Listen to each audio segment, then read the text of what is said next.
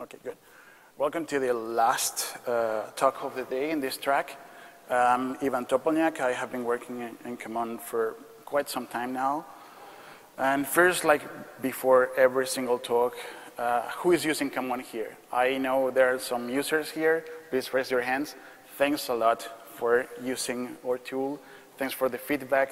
Thanks for everything you have done to make Kamon a better tool. Okay? We have received lots of feedback after the release of 0.40, and that has been super amazing. We never thought there was so many people using our tool, and we want to thank for everything you have done for us. It's not just that we give you something, you're also giving us like the fuel we need to keep working and keep doing this stuff. Okay? So,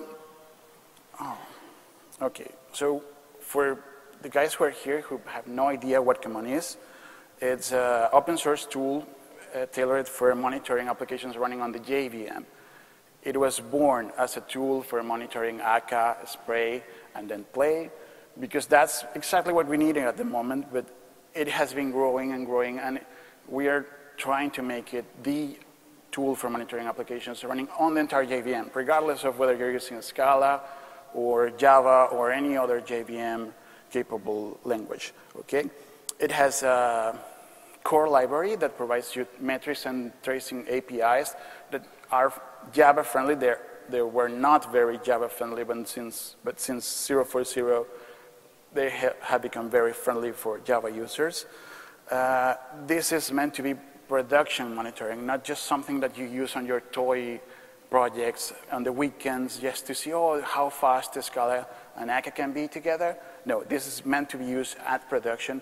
And this project has been around for a couple of years now, and is already being used in production by many companies. Some of them received our help to make it go into production with Kamon, and some other just show up like, oh yeah, we're using Akka, we needed something, we found your stuff, we liked it, so we're using it now in production. Okay? 2 years ago, when we started doing this, the real motivations for doing this was, first, we needed something. We created Akka spray application. It was like super, super fast. It was doing everything it had to do. It exceeded our expectations. And then when we wanted to put it in production, we couldn't see anything. There was no way to know how fast was it going. Was it really fast, or was just an illusion that we had because we wanted the technology so bad?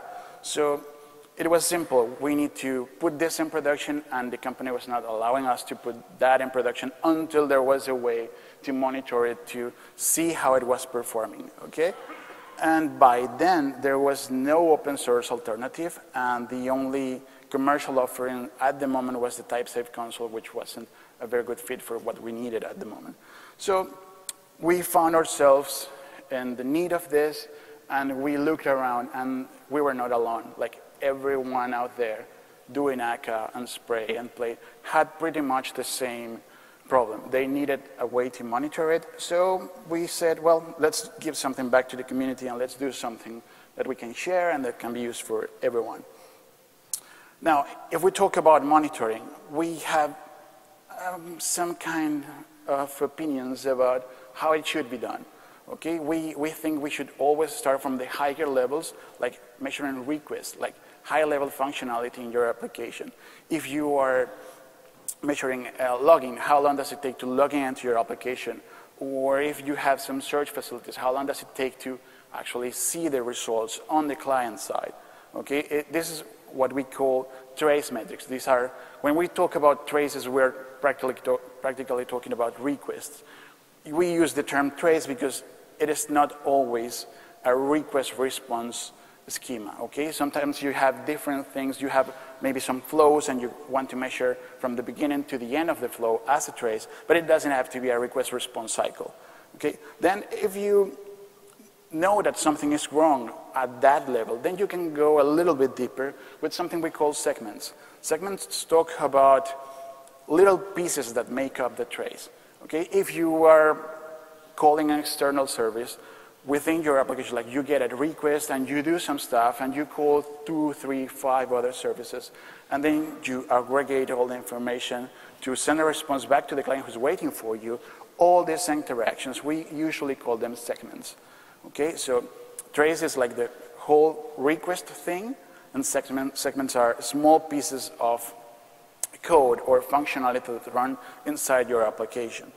And then, if you go to the lower level of all of this, if you're running applications made with Akka and stuff, probably the lower level of abstraction is going to be actors, or it's going to be features or dispatchers. It's like the very base components on top of which you are constructing your stuff.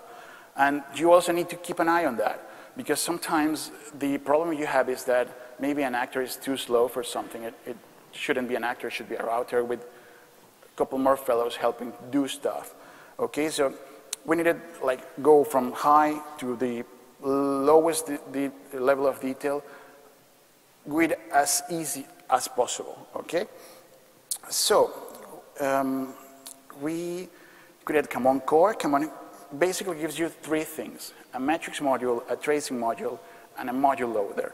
Okay, the matrix module is all about entities. Okay, when we talk about actor metrics, well, actors for Kamon are just entities, and these entities have a number of instruments associated with it. Those instruments maybe are a histogram that measures processing time or time in mailbox, or a simple counter for measuring how many errors did the actor had. And we also have some other instruments related to it. We will go to those instrument types in a little bit. Okay, we also have filters, because in the case of actors, for example, it's not viable to just measure every single actor you create in your application. You always want to select what things you are interested in and what things you can leave outside of the monitoring infrastructure. And then we have subscriptions. So all we do with the matrix module in Kamon is available for any piece of code who wants to consume the metrics information, be it one of our reporting modules that send information to StatsD, to Numeric, to Datadog, and to some other tools we're creating right now, or even your code. Like if you, within your application logic, want to know, well, how healthy is this actor, you can tell Kamon, hey, send me a message with information about this specific actor. You will get that information on every tick, and then you can do whatever you want with it, okay? And then the tracing module allows you to generate all these relationships between events, okay? The tracing module is just about creating a trace and putting information on it. Start a segment, finish a segment, add metadata to it, and then at the end of your request, close that trace. Okay? Normally, you will not have to do this manually, but there is an API within the tracing module that is created precisely for that. We will see how this goes in a demo we're going to do right now. And of course, distributed tracing is coming soon. It's going to be there. And the module loader is just a piece of code that loads every single module you have in the class path. So adding a module to Kamon is just adding the dependency, and then Kamon will pick it up and start it, unless you tell Kamon not to do so. So this is pretty much how it looks like when they are all together. At the middle, at the center of everything is Kamon core, which provides these basic APIs. And then we have modules that build on top of that. Modules like Kamon Akka, Kamon Spray, Kamon Scala, Kamon Play, all these modules provide some sort of bytecode instrumentation. But there's one thing I would like to make very clear. Kamon is not an instrumentation library. You don't need instrumentation to use Kamon core, okay? What you get by using Kamon Akka, Kamon Spray, and all these modules is that they already recognize when a message is sent to an actor, when a request comes in when you're using spray can, or when you're using play, when a request is ready to be processed by your application. And it can know when it starts, how it flows through your application, and then when it finishes, so it will automatically measure all those things for you without you having to code that. Because actually you don't have access to some of those components from your client code, okay? And these guys, yes, they provide instrumentation, but that's not a need for using Kamon. It's just a commodity we have for users using this, these libraries, frameworks. Okay, and on the other side, we have reporters. These are the guys who connect to Kamon Core and subscribe to information. They say, hey, give me on every tick all information you have about these categories, these kinds of entities. And then they push it accordingly to the protocol of the metrics backend. Like New Relic has an HTTP API, Datadog and StatsD has UDP. They're a little bit different, but they use UDP for that, and it works. Now, everything that is on the left side is live. Okay, you within Kamon have two types of APIs. The metric recording API is like the mutable side of things. Everything you do there is just write only. You can only write stuff. You can put recordings on a histogram or move a counter up and down, but you cannot see the values there. Everything on that side is unstable because it's mutable, it's changing as your application behavior is being measured. And then on every tick is usually 10 seconds. By default, it can be configured. We take snapshots of all of that instruments that are available in Kamon, and then we flush them to all the interested parties. Okay, so it's left side, mutable, right side, totally immutable, safely shareable. You can send it like, do whatever you want with that information. So now what we're going to do is we're going to take a very, very simple spray application, and we're going to start monitoring it with Kamon. Oh. Okay, well, you can see the important code, which is here, this little start server thing, and we're good to go. Or let me just...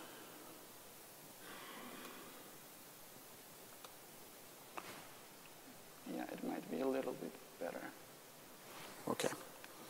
So, what do we need to put Kamon in our application? First thing we need is add the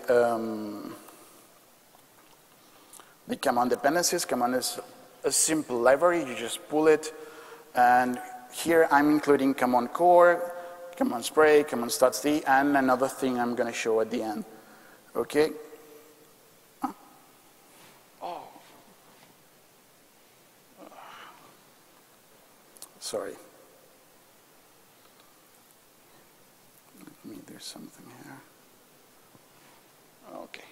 Now you can kind of see. Okay, good. So this little spray application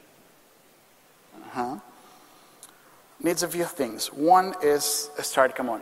Okay, that's a new requirement we have.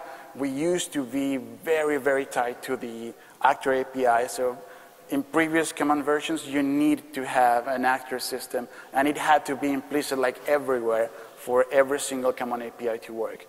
It was cool if you're using Akka because you can get the actor system from like everywhere, but if you're using other tools, it's not that easy. And in fact, it was kind of a problem to get people into using Kamon if they were not using Akka. So now Kamon has its own actor system, which is like closed thing. It's only used by Kamon, and then you can have whatever you want. You want to use Akka, use it. You want to do a Spring application and use Kamon to monitor it, you can do it. It's like completely decoupled. There are very few needs from the client side to provide to Kamon so Kamon can work properly.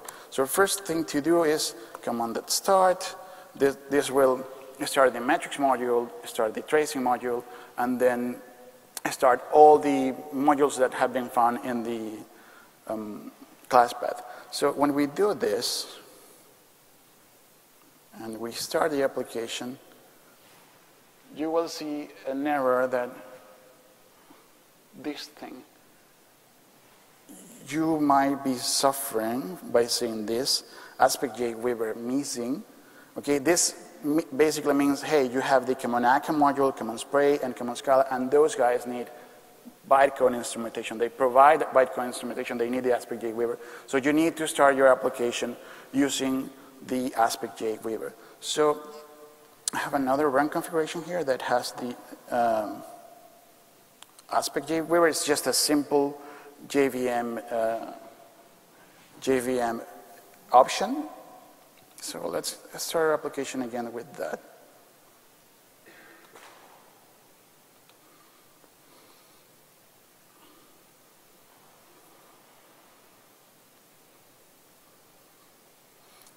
It will always add a few seconds to the startup process because the AspectJ Weaver is inspecting lots of classes to know if they need to, if it needs to put some stuff into the point codes we have instrumentations for.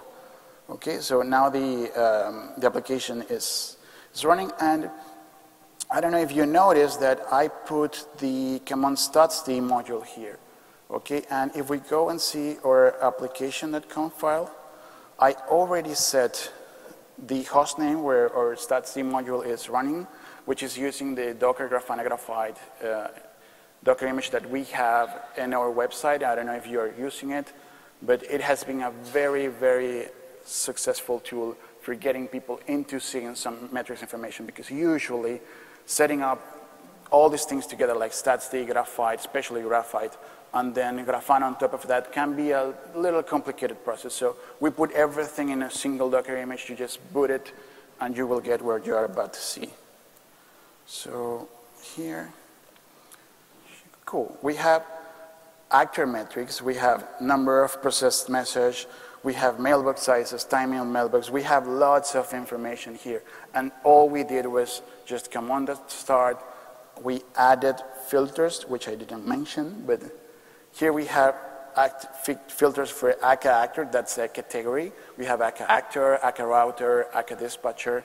We're basically saying pick every single actor you find and push metrics for it, and here we have all this actor information. We also have routers. Well, we don't have routers here, but we also have dispatcher information. But here below, there's one thing that is missing, okay? We have trace metrics. It's cool. It means that instrumentation kicked in, and it recognizes that we have requests coming into the application, and it is measuring how long it is taking the application to process them. But we see here that these traces are called unnamed trace. There is no information about what is going on here, and this is a typical problem that you face when you are running precisely a spray application, because we don't have any decent way to generate an automatic trace name that will be good or not very unique, so you can group things together. So in this case, what we provide is a simple directive with, come on, oh, sorry.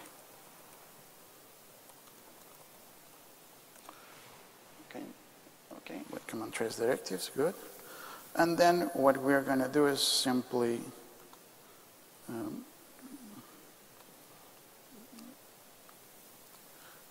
select within our routing tree which parts of the application do we want to name one way or another. We know the trace is the request thing, so if a request gets to this side of the routing tree, I'm going to call it, let's say, resource A.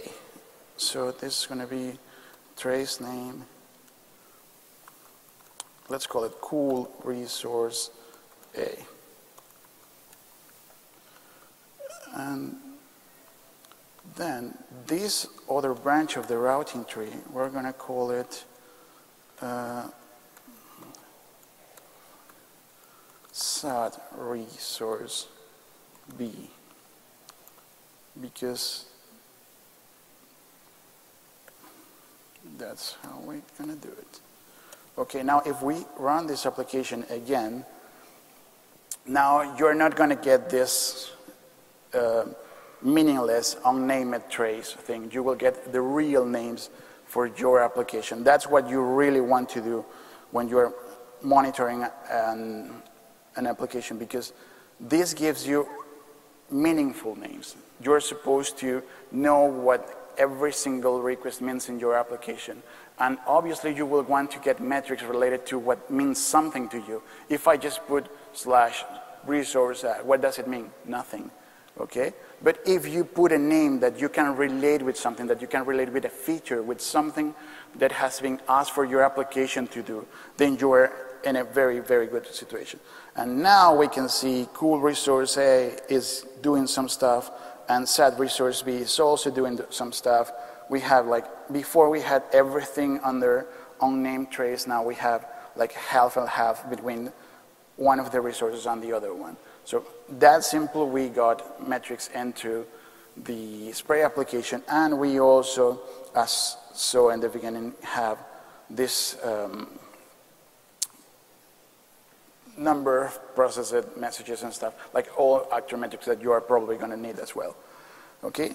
If you were asking how is that happening, I included a little piece of code that as soon as the application boots, it will start sending requests using a spray client to the same application so that it hits the instrumentation and does all the thing. Okay, so that's why I didn't have any A/B doing some work on the side. Now,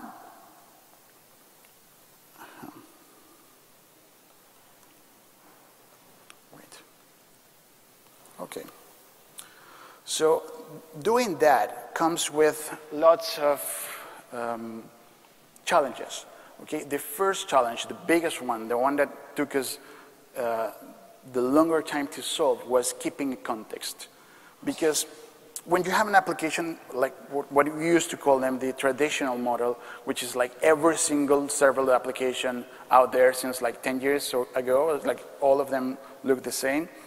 You do everything in the same thread. You have one thread dedicated to the request processing, and everything happens there. So if you have something like this, everything happens sequentially in the same thread, you use a thread local, you put everything there, and it works.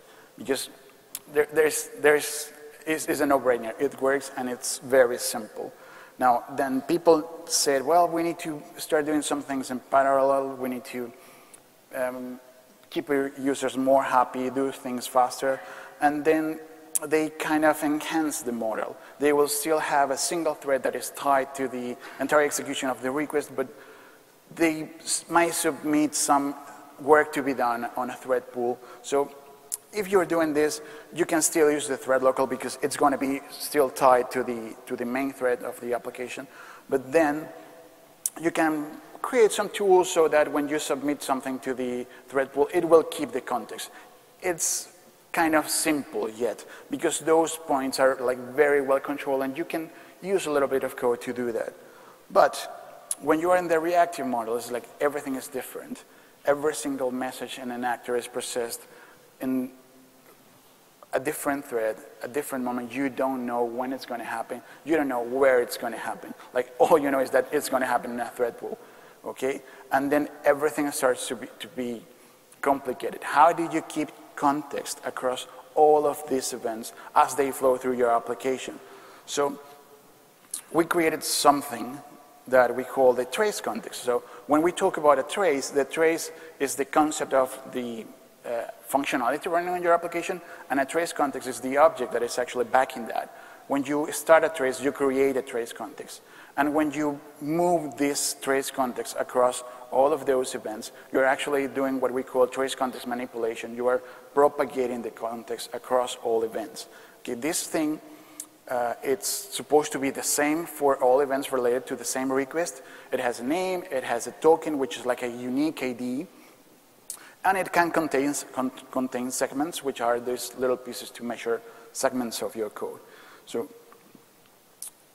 when we're using the Akka module, we are instrumenting the Akka bytecode so that when you send a message to an actor, if there is a trace context available, when you're sending the message, that same context will be automatically propagated so that when that actor gets the message and is going to process it, that same trace context is going to be available just while it is processing that message.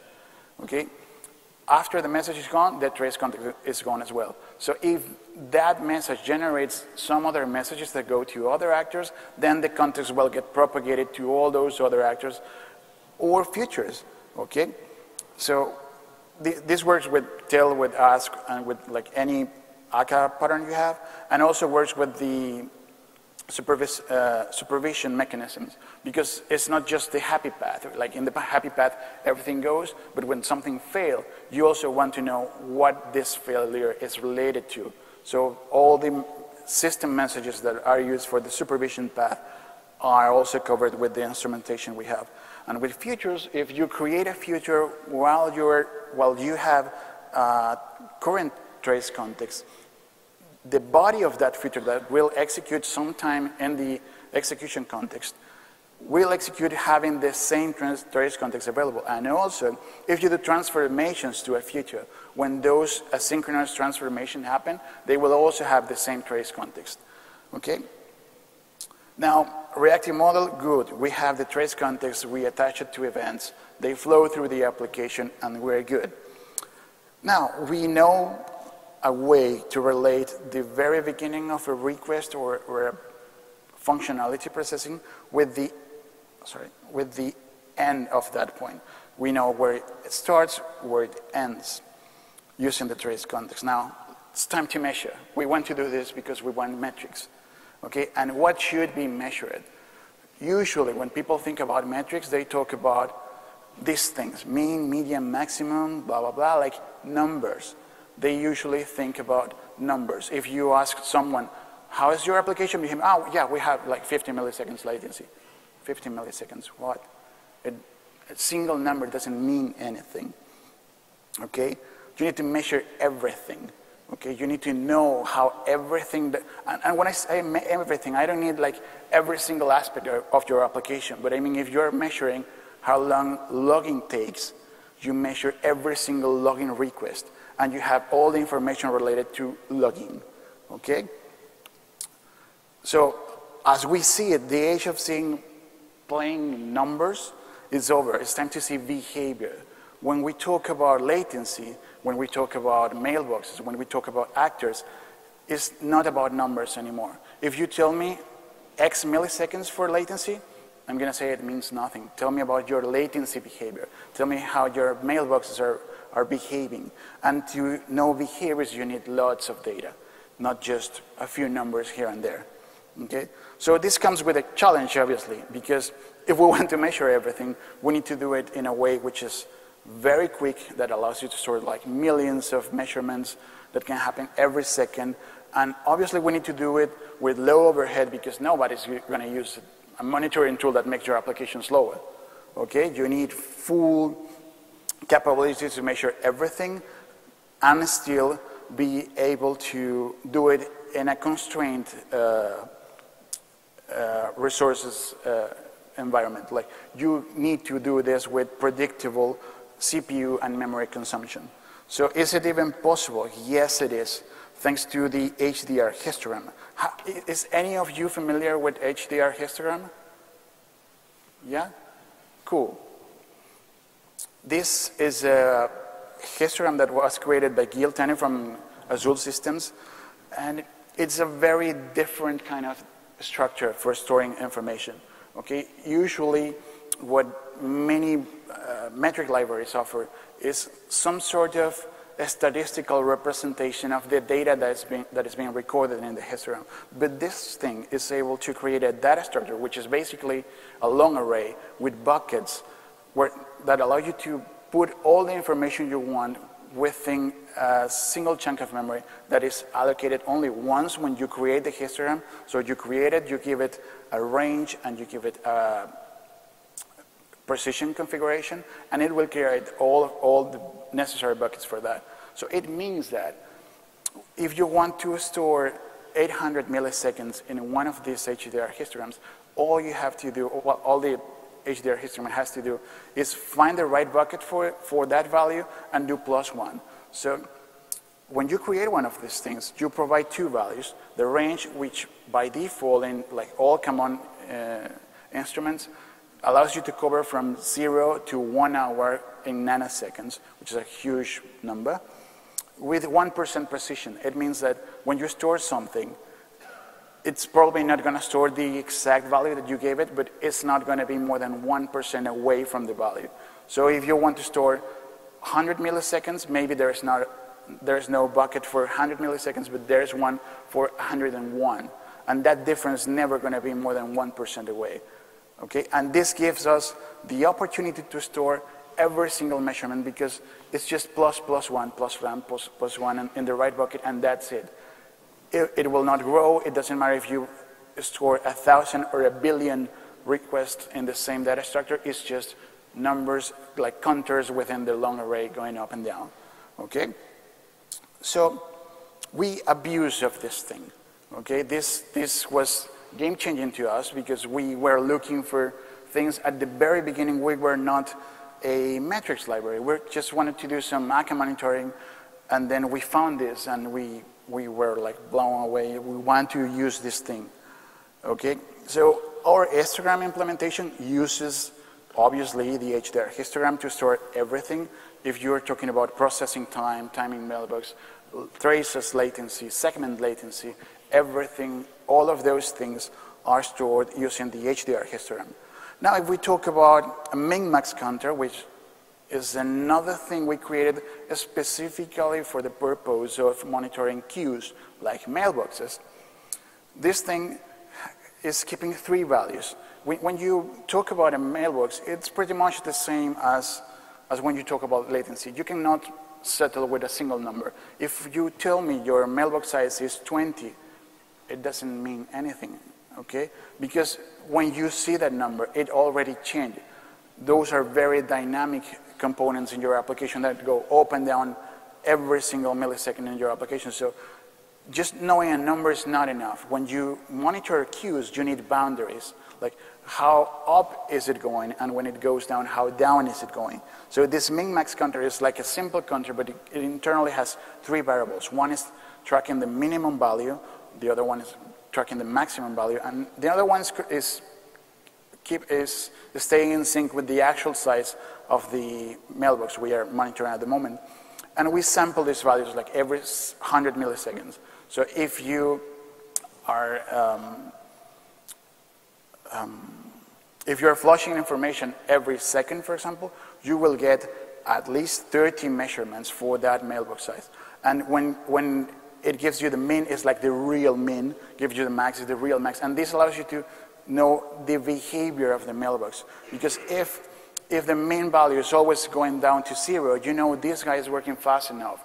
It doesn't matter if it gets lots of messages because it is draining all of them down. Now, if you see the min value going up, up, and up, and up, then this guy is obviously slow. You need to do something. You need to make it faster. You need to split the work, or you are going to end up with an out-of-memory error because the mailbox flooded all the heap in your application. We also have gauges, which are like, it's very simple. You give me a function to call every 100 milliseconds. 100 milliseconds I say because that's the default value, but you can configure it. And then we just call that function value you give me, I put it on a histogram, and then we flush that on every tick. So these 3 guys here, all of them, they have different semantics when it comes to how they collect the data, but the snapshots of these things are the same. All of them are histograms, like histogram snapshots. And the counter, yeah, this is the sad guy, no HDR histogram for it. It's just a number, like this. The counter snapshot is just a single number that goes on every tick. Now, this comes to something we talk more and more about every single week. It's about aggregation. We know already that everything your application do is being measured. We're measuring every single thing. You did 1 billion requests. We, within Kamon, have that billion requests measured, and we have that data when we send it to our reporting backends. But sadly, our reporting backends are not good enough. They are not prepared to handle that amount of information. Like one of the best options we have at the moment is using StatsD because it allows you to push lots more of information than we can with, for example, New Relic or Datadog. But still, you need, we need more. We have lots of information that is not possible to visualize in the things we currently have. So keep in mind that all the info we have might not be very accurate depending on what reporting backend are you using. Okay, so now a few things that come with Kamon that may make your day easier. One of those is simple trace subscriptions. This is something that was born like as a request from one of our users. He said, hey, we need something like this. We had an idea, we tried out, and apparently it works. So this thing can give you not only metrics about your traces and segments, but it can also give you an object that contains a simple snapshot of, well, this is your trace, and these are all your segments. This thing started at this point, it ended in this other, and you can use that information to do a simple Gantt-like graph of your request. We currently don't have any backend that allows to visualize that, but there is a way in Kamon where that allows you to get that information, okay? And there is a thing I'm linking here. This is the guy who started the conversation for this new feature, and he created a blog post called Logging Slow Async Requests with Play, and he was using this to gather information about all requests on the application and log them. This is something really useful. It's sad that we don't have yet tools that allow us to show this, but there's something coming. There's something coming that will make this a lot better. One extra thing that sounds very simple but is extremely useful is logging the trace token. I told you that the token that we have on every trace is unique. And it means that if you are logging things in your application and everything happens in different threads, it's like everything looks out of order. And in this little example here is a nightmare to try to correlate things between all of these log statements. But if we include the trace token, which we know is unique per request, in the patterns you have to log in your application, then, well, you know easily that this log statement here is correlated to this one here and maybe to some other one below. You can just grab your logs and you get every single event related to a given invocation, even if that didn't happen on the same thread, because that's what Kamon is going to give you. We also have this thing called automatic trace token propagation. We do this through HTTP, and we also do it with the Akka remote module, so Kamon Akka remote module. So what we do here is that since we already got our hands dirty with the instrumentation for these tools and libraries, well, we decided to put a little bit more. And what this feature gives you is that, let's say you have a front-end plate application, and then it sends requests to some other applications. When you do that, when this guy uses the WS client to connect to, maybe this is Spray application, we include a header in the request specifying the trace token that was created when this request was started processing here. So when the Spray instrumentation sees that header coming, instead of generating a new trace token, it will use the same trace token that came from the request. It means that here it will have the same token, and if you jump to another service, the same trace token will go all over the place. It means that if you're doing that, and you're also logging stuff, and you're logging the trace token, even while we don't have like real distributed traces, you kind of have them, because you can put this information in tools like Splunk or Elasticsearch or whatever, and then you search for a single trace token, and you get everything that happened for that request across your server fleet, including within each of those applications and all the asynchronous events related to it. And that's really important. It doesn't seem very cool, but when you use it and you solve problems with it, it's really nice. We also have more modules. We have Datadog, I already mentioned it. We have this Kamon annotation module, which obviously is not going to be cool for the Scala friends, because Kamon annotations, that's like Java thing. But we are also friends of the Java guys, and this is something that will allow people to just put add, trace, blah, and that's it. You can use this, and in fact, if you go to the documentation, you will see that the examples for the Kamon annotation module are made with a Spring Boot application using annotations to monitor everything using Kamon. We also have the Kamon system magic module, which just sits there, gathers information about your system performance and push it to the backends that are configured. Kamon JDBC is still experimental, but it will automatically create segments for all your JDBC interactions. It does now, but it needs a little bit more of work to be like really production ready. And of course, your module, this is open source. You can create your things. You can do more stuff. You can innovate and obviously share with all of us. We want you to share, okay? And now a quick look into the future of Kamon. I mentioned it several times, not just now, across many months, that we are not happy with the backends we have. We know that there are many options, that there are many partners, companies doing stuff. We're not happy with that. And as good developers, when you're not happy with something, you create something new to add to the problem, you know? But hopefully, what we will do here will not add to the problem, but will actually bring something new, okay? What I'm about to show you is a very, very, very, very early preview of some ideas we're putting together to create our own metrics backend, so we can show the metrics in the way we think they should be seen, okay? So when I showed you guys this, you saw that there is this other module called Camino Lite. Camino Lite is our, Camino itself is the name of our new set of tools related to monitoring things with Kamon.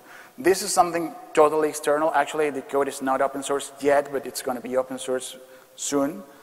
And it also works as an example of what you can achieve with Kamon without doing anything in Kamon core or in any of Kamon core components.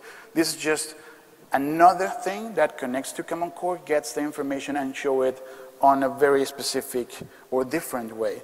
So, wait. What? Give me a second, please.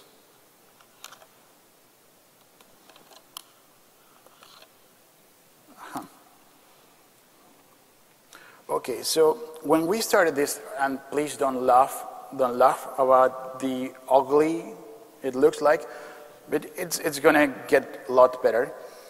What we're doing here is that we create a new component in Kamon, and we are flushing all the information to that component, and we keep on the server side the last 30 minutes or 10 minutes of information. It's already serialized, and then when this web application connects, it just gets all the data from the server, and you keep it on the client side. Like everything I show you now, it's client side.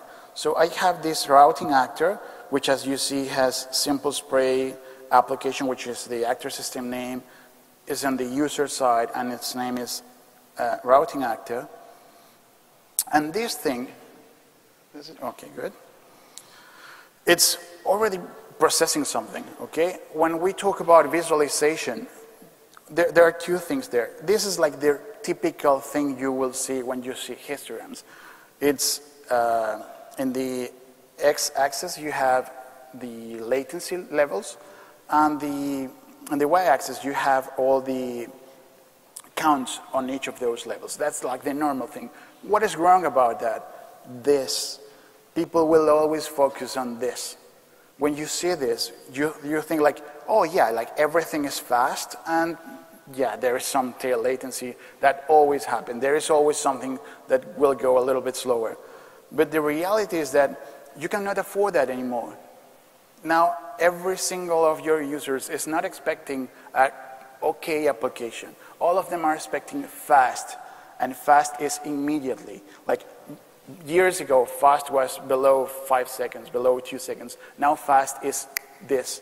You need to do everything faster. So this little tail here matters. Now, why does it, what can we do about this? Well, we have this other graph here, and these three things are showing the processing time for an actor. This thing here is, sorry. Oh, sorry.